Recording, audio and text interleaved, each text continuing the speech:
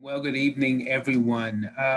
I do want to just point out there are some folks that are not able to hear. I believe that's coming through the message. So I just wanted to point that out to you, Melanie, and team. But again, grateful for your work, everyone's work from behind the scenes. Good evening. It's good to be with you all. Thank you for allowing me to be in your homes tonight as we continue on our teaching series over this beautiful word, hope, and looking at hope, how we're also looking at these disciplines that we use in our practice, right? Such as we talked last week about worship, and we're going to be looking over the next couple of weeks what does service look like and how it generates hope. What does giving look like and how it generates hope. But tonight, my hope is that we can look at turning to Scripture and seeing how that generates hope as well. But first, I want to open us up in prayer. So will you join me? God, again, we give thanks to you, for you are good, Lord. You are faithful.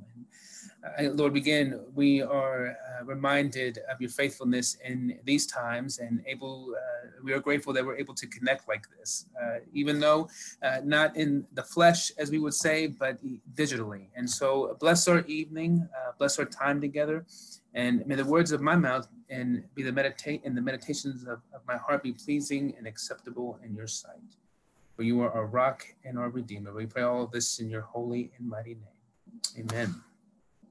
So I was able to connect with a good friend of mine back home in Oklahoma this past week, and we were just shooting the breeze, talking about a lot of things, about our work, about our families, and the question arose is, what is one thing that we miss doing? Since we're in quarantine, what is one thing that we're missing right now? And I had to be honest. I said, I can name off a lot of things, but the one thing that I do miss is going to a good movie. That was really my time to get away, not only from thinking about ministry and work, but just to disconnect from the world. And why, you say, about movies? Well, I love a good movie. I love action. I love sci-fi. I'm a big Star Wars fan, big Endgame Avengers fan as well. But at the same time, though, I love a good movie, in this case, that gives an inspiring message of hope. I remember one of my favorite movies of all time, and many of you probably have seen this, The Shawshank Redemption. It's an older movie. It came out over 20 years ago, but it's a story about Andy Dufresne, who was accused of murder, and he didn't do it, obviously. Not to give away too many spoilers if some of you haven't seen it yet, but surely some of us have seen the movie where he meets this.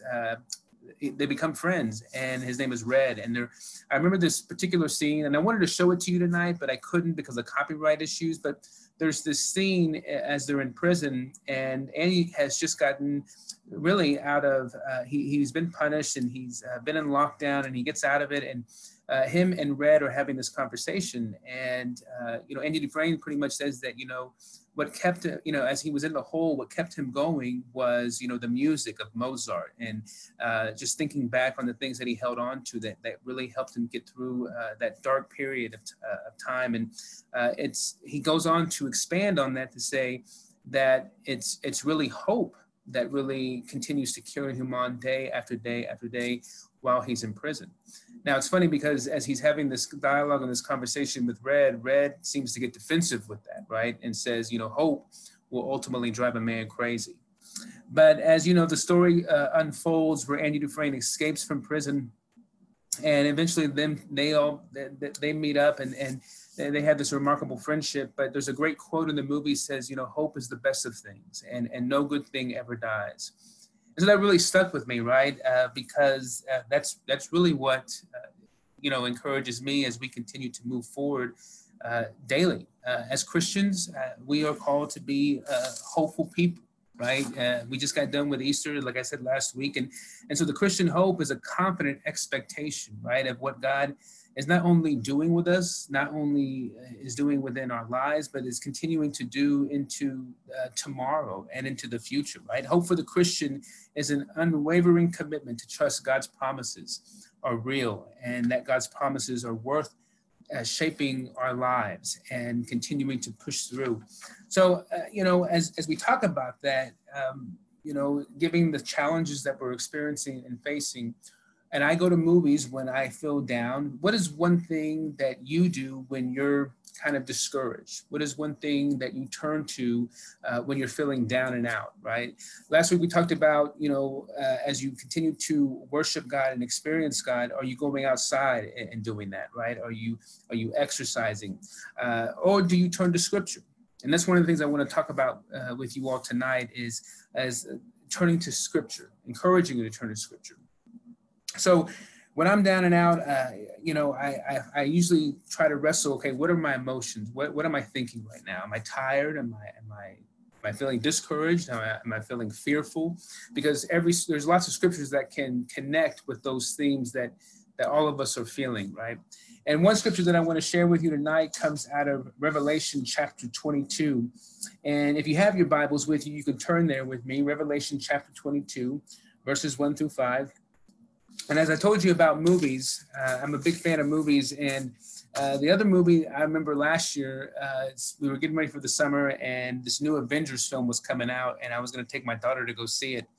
And I remember another friend of mine, a colleague of mine here at work, told me, and he went to go see it the night before and he had spoiled the movie for me. I was very upset with him. I didn't talk to him for a couple of days. I was so mad. But I say that because we have a spoiler here in our scripture. And what I mean by that is that John of Patmos is giving us this revelation of what to expect, of what to come, right? Revelation has been known as that final book in the Bible. It has been known as apocalyptic literature, meaning that it's the end times. And usually Revelation has put somewhat fear into people, right? We don't want to go there because necessarily we don't want to talk about the end times. But I want to encourage you that Revelation is more of a gospel story, just like any other story in the Bible, right? It is a story full of encouragement. It is a story full of hope. What John is giving us is the ending, yes, but at the same time, though, a hopeful ending. And as you see here in verses 1 through 5, he writes, "Then the angel showed me the river of life-giving water, shining like crystal, flowing from the throne of God and the Lamb to the middle of the city's main street. On each side of the river is the tree of life, which produces 12 crops of fruit, bearing its fruit each month. The tree leaves are for the healing of the nations. There will no longer be any curse. The throne of God and the Lamb will be in it, and his servants will worship him. They will see his face, and his name will be on their foreheads. Night will be no more. They won't need the light of lamp or the light of the sun, for the Lord God will shine on them. They will rule forever and always." And as you continue to read that chapter, the author continues to give us more words of hope, where Jesus then begins to speak to creation, begins to speak to us, saying that I will wipe away every tear from their eyes, that death will be no more. And as you're meditating on those words and as you're thinking on those words, again, how is that giving you hope? How is that encouraging you? How is that inspiring? How is that inspiring you to move on, not only from this day, but also to tomorrow? As you're doing that, you find yourself doing a practice called Lectio Divina. Lectio Divina is a Latin word for divine reading, where you are reading one verse at a time, you're reading a particular passage at a time, and you are allowing that to soak in with you and your soul. And you're asking, okay, God, what are you speaking? How are you speaking to me through these verses? What are you wanting me to do? So again, I want to encourage you as you continue to immerse yourself into this word of hope, getting into scripture, finding yourself, seeing where God is speaking to you. How is God speaking to you in this good news of Revelation? I wanted to share with you a story. This past weekend, I had the opportunity to officiate a wedding, and it was for a young couple. This young couple understood that they had some limits to their wedding. They wanted to honor their date. They didn't think about moving it, but they also understood that they were only allowed 8 people. The other 2 people were myself and our sound person. So again, there we are in the Wesley Chapel, very small wedding. We were able to simulcast it for their immediate family and other guests, but it was a service full of love. It was a service full of hope. And usually after each wedding, we take them into the back of the Wesley Chapel so they can start signing away their marriage license. And as I was with them, I was told that they had all their guests and all their immediate family out here in the parking lot, ready to surprise them. So as they finished writing signing their marriage license, I said, "Hey, listen, you have a large group outside waiting for you." And they were kind of surprised. They were like, "What do you mean?" I said, "Well, all of your family and friends are out there." And so we ushered them out into the front doors of the Wesley Chapel. And there was everyone with signs, honking their horns. And they were just in tears, right? And they go out there in the parking lot and they're not hugging anyone, but they're just waving at everyone. And Susan Bell, who was our wedding coordinator, just started crying. I told myself, okay, I'm not going to cry. I'm not going to cry. I'm not going to cry. Next thing you know, I'm crying, right? Because in that moment, right, in the midst of challenging times, right, love continued to find a way. Joy continued to find a way. Faith continued to find a way.